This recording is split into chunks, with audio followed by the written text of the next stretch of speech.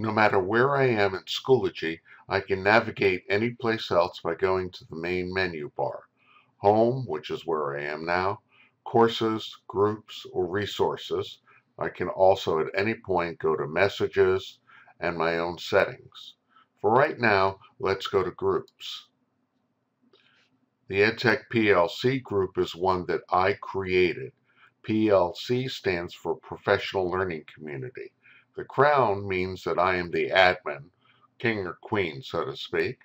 Flipped Classrooms is a group that came from the school-wide general community across a number of different schools. Since I'm very interested in flipped instruction, I decided to join this group. For the purposes of this demonstration, let's now go to the EdTech PLC.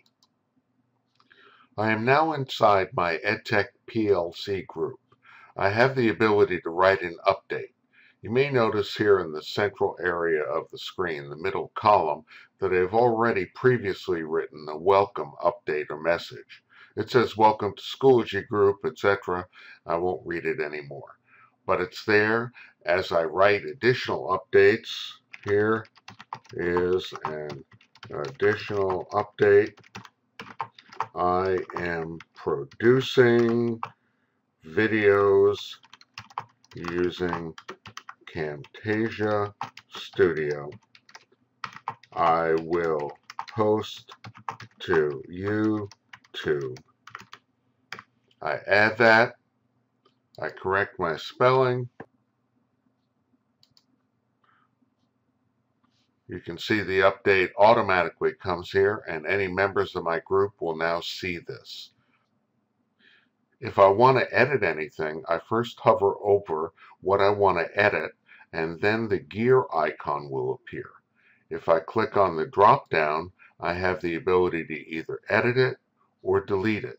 Let's, for the purposes of this video, go in and edit.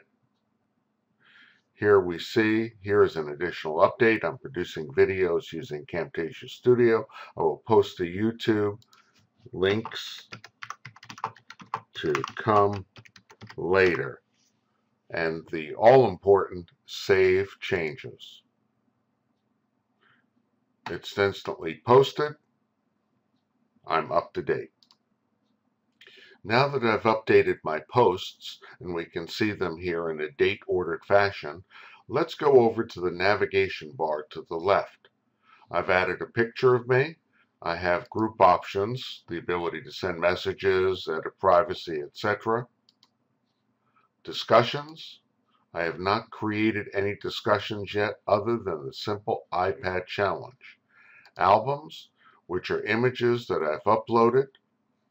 Members, for the purposes of this group, I have several people who've decided to join.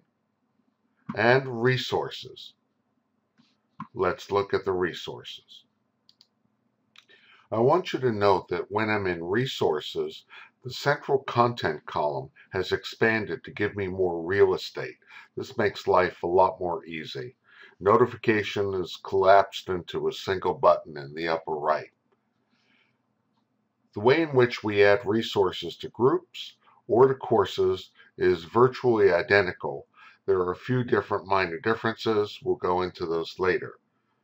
Notice that in the drop-down menu, I have the ability to add a folder and to do a number of other things, including adding question banks and the all-important copy from resources. I've decided to create 4 folders, and inside those folders I've added resources. The first folder I created was called EdTech Websites, or at least that's the way I named it. Inside that, I decided that these were the ones I wanted to focus on for the group. Common Core state standards because they drive so much of what happens in curriculum and instruction. Common sense media for educators, critically important for teachers, especially in guiding their students and protecting the students. There are other websites as well. However, let's look at the other folders I've added. To go up the hierarchy, I click on Resources again. Here I am, and I see the 4 folders that I have created: EdTech Websites and Instructional Resources. In looking at instructional resources, although these are also websites, they are focused on instructional practices in the classroom, best lessons, etc. Here I have Teaching Channel, What Works Clearinghouse, Free, the Federal Registry, and Kathy Schrock's Guide to Everything. It's not meant to be exhaustive, but I do want you to notice that when I add a link, the little icon is pulled from the website itself. There's a title, and if I click on it, I can go to it. Let's see. I clicked on Teaching Channel, and here it is. I'm at that site. I can go back to Schoology at any point I want. A brief note about navigation. I'm currently in Teaching Channel. Notice the changing pictures.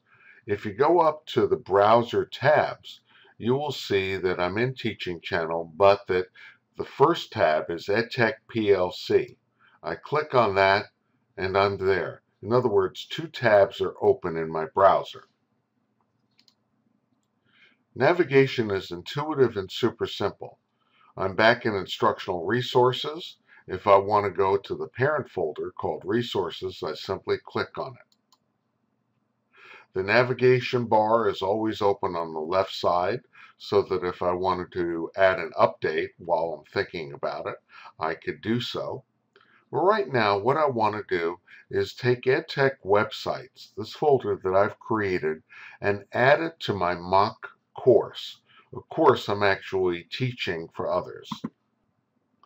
One of the advantages of a learning management system like Schoology is the ability to manage large volumes of information, including resources. It also saves me as a teacher time. I've created a number of these resources, as you can see here on the page, EdTech websites, which has a number of annotated links. I go back to resources. I've got instructional resources. Go back to resources. I've got iPad resources. Go back to resources. I've got PBL or project-based learning resources. I don't want to have to duplicate these in other courses. What can I do to simplify my life? I've already created EdTech websites. I'm currently in the EdTech PLC group. I want to copy it to a course. I go over to the all-important gear icon, and I have the option to add to course. I click on that. This part is very important. You need to check the checkbox.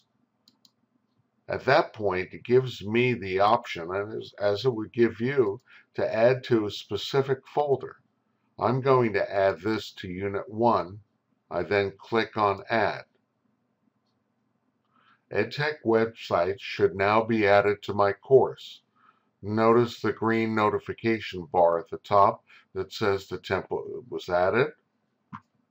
Let's go to Courses. I click on Courses. In my case, I'm only teaching one section, mock course.